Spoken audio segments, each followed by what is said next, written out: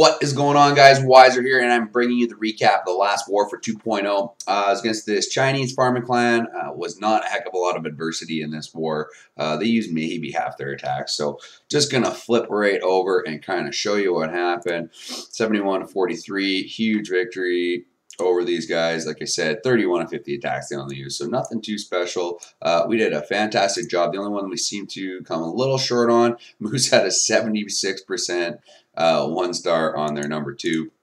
Other than that, cleared the board. I do have a TH10 triple in there from our newer 10s, who's really rocking it for us, south fence, and cleared all the way down. So I'm gonna do something a little different than what I'm used to. I usually start at the top and kind of work my way down to the bottom, but we are going to start pretty much at the bottom here. I'm going to show you these bottom few very common form bases and some very creative ways to get this done. So I love showing Kev's attacks because he's really only has 16, 15 heroes, right? I think you guys can relate to hitting a base like this a lot more well than some of those anti-3-stars, those top anti-3-stars that we end up facing as well. So Kev goes ahead, brings a max attack. Really like the earthquake placement. He's just opening up those 2 air defense, opening up the spot for to get in at that queen. Creates a nice huge funnel. King goes in after the golems. Poison goes down to help take care of not only is like double duty on the poison because they're taking care of the CC troops and the queen. King's in there doing work. Queen's down. They're working on that king. His queen takes out that dragon finally. Just needs to take care of that other air defense, and their job is done. Out come some skellies too, just to kind of slow things down. Goes in before that air defense goes down. I thought that was kind of cool. Something you got to, guys, when they're level 6 air defense like this, if you can get your balloons in on top of them very quickly, you don't necessarily need, like I've always said, that general rule of thumb is having 1 lava hound more than remaining air defenses. You don't necessarily need that. Like, I have a feeling Kev could have got away here with only 2 lava hounds. Sometimes you don't want to take that risk, but as you can see, he has 2 lava hounds that are unburst, and loons are coming right on top of that air defense. Maybe he did, I don't know. But as you can see, down goes that air defense. Still has those hounds unburst. Loons are just kind of moving in on the remaining defenses that target air, which is good. Archer Tower's going down. The only thing he's got to worry about is that Wiz Tower. But that balloon makes its way over, drops a bomb. See you later, Wiz Tower, and see you later, form base. Nice job, Kev. Fearless leader in action with his 16, 15 heroes. I love it. Nice max attack, buddy. Probably could have got away with 2 lava hounds. I have my real mug today. See, when we went to Disney World, I got to pick a mug, and my wife got to pick a mug. So that princess one was actually her mug. Wasn't my mug. All right. Jump one up. Here's Feathers. Oh, here's my other kitty. So another very typical symmetrical form base here. Feathers brings a kind of a cool attack here. I was initially wondering what he was doing because he Zapquakes this air defense, but then proceeds to go in on this side. Now, if I were doing this attack, I would have done everything the same because you want to go in on the queen side. I might have shifted my entry a little bit down and kind of came in from this corner and jumped in between those air defense. And I'm pretty sure the kill squad would have gotten both air defense on that side and the queen, regardless of the Zapquake. And then you could have used the Zapquake on one of those backside air defenses, and then you could have taken 1 less lava hound. Just a thought there, Feathers. How do you critique a 3-star, though? You just rock this base. Your heroes, obviously, your queen's getting up there too, right? So not quite as impressive as Kev's 16, 15 heroes in there. Still impressive nonetheless, though. As you can see, queen's in there doing work. Finally locks onto that dragon. Takes down the dragon. Moving in. Air defense is down. The queen is down. Their job's basically done, right? So he goes ahead and starts the deployment of his lava hounds. First one goes in from 12. Really good spread on that. Soaks up a bomb. Loons in on the Archer Tower. Another bomb gets soaked up right away by that full health lava hound. So that's really good. He's gonna have 2 of those lava hounds over top there for a very long time. Air defense is already down though, and he still has not even. He probably could have just got. I think he does. Does he swag this lava hound? No, he doesn't. He probably could have got away with it though, because he has a bunch of balloons coming in. Maybe not, because I bet you could have swagged that Lava Hound too. The level 6 air defense guys, more often than not, you could probably skimp on a Lava Hound and just bring extra balloons, especially if you'll see it in the next attack actually. If you can drop some hastes, or if there's only like one defense, like if they're kind of poor locations for the air defense, that you can get balloons in right away, right on top of them quickly, you could probably get away with one less Lava Hound. So nice job, Feathers. Nice little attack. Fairly creative. Look at that. 5 Earthquake, 2 Lightning. Love that. I love the spell choice there. That's kind of what made me want to show this. Excuse me. Right. And 22. Good old Nammers. So another very typical base. Again, there's all variations of these kinds of bases, but notice these are all Laloon attacks. This one, Nams decides to go in with a cold-blooded entry, just 1 golem. Is very patient, kind of lets everything develop here, takes out that. Golem's going to reroute back up to that Tesla. King goes in on the elixir storage breadcrumb and is right in there for that queen. See, his queen kind of takes a bit of a hike. That's a result of the cold-blooded entry, because you cannot take out as many trash buildings on the outside. So this queen's kind of sticking around on the outside until some of this stuff goes down. I believe she reroutes, so she locks onto that dragon and kind of gets sucked. No, I am completely wrong. She stays down there, but their job's done, right? The CC is taken care of. Unfortunately, that Tesla does not go down. But with the cold-blooded entry, what that allows him to do, he still only brings 3 Lava Hounds. So this is a great example of what I was just talking about. But he has all these hastes. He had 7 hastes that he's just going to drop in a horseshoe around the base and pushes these balloons onto these air defense so quickly. The level 6 air defense just are not enough to take down the Lava Hounds fast enough. So fantastic read on that, Nams. I love when guys decide to bring kind of skimp out on a Lava Hound, bring some extra balloons, because you know your balloons are going to get in there. Another point is the grounded expos.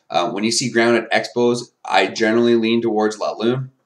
I know someone from North Remembers doesn't agree with me on this point, but as soon as I see grounded expos, you know your Lava Hounds are going to live that much longer, so you can almost always opt for 1 less Lava Hound in your attacks, right?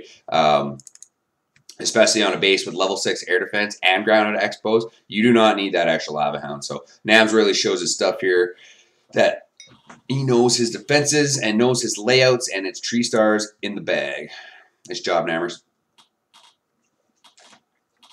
All right, so that is that. I'm going to show Andrew's sweet hit on their top 9. So this is a little more of a... I'm pretty sure I've seen this base too. This base is copied from somewhere.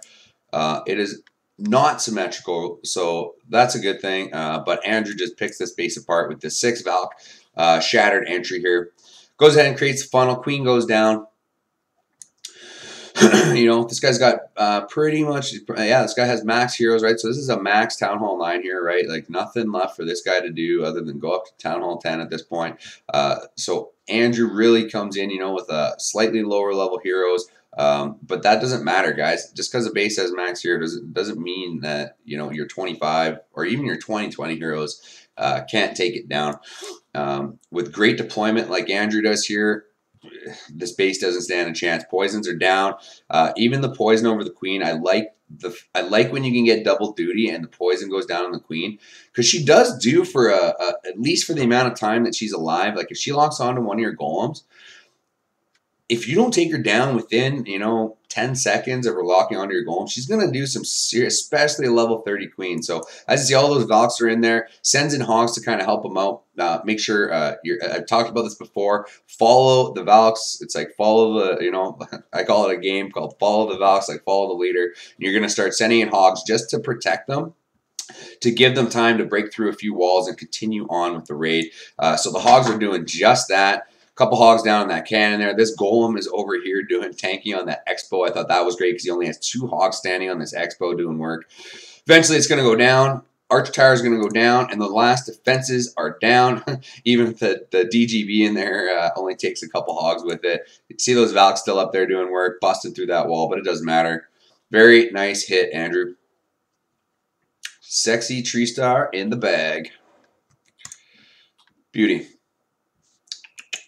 All right, and last but very not least, South Fence's beautiful hit here. Very, very typical ring style Town Hall 10 base. You know, when you're in Farming Wars, these bases turn out pretty good.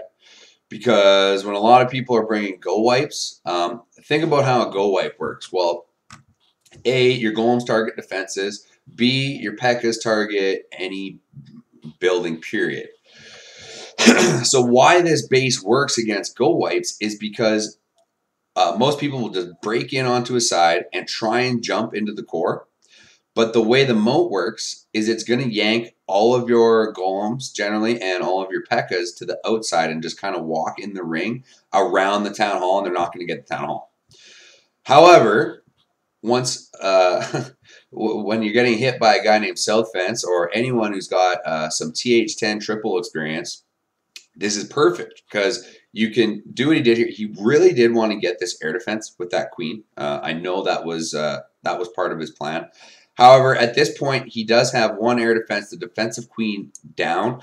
If he had got that other air defense, this base would have just got completely smashed. It does anyways because he still has that quad Lalo, two Lava Hounds on each, kind of horseshoe ring of haste here. Going to push everything around. So the key to the deployment here, guys, is taking down, like I was saying, taking down the defenses on either side, so the big group of loons has nowhere else to go except to the defenses in the core, right? If he had just kind of sent everything from this side, they would have started walking around, but he deployed from 10 o'clock and basically 2 o'clock at the same time so that all the balloons kind of met up in the core over top those Infernos. Does almost lose a big chunk of loons. Gets a perfect burst on that second last Lava Hound. But see what I mean? He didn't even get that air defense and still has a Lava Hound on burst. So just absolutely ripped this base apart. Nice job, South Fence. This poses a little bit of issue because, boom, there goes his Lava Hound. Starts taking out some balloons. But doesn't matter. He's got enough pups on the back end to take them out. 3 stars in the bag. To the trees. If any of you ever remember the original Robin Hood, not the one with Russell Crowe, but the one with Kevin Costner. Some of you might be a little young to even remember that Robin Hood, but what a great movie that was. Just that one line in the movie was, "Oh, to the trees."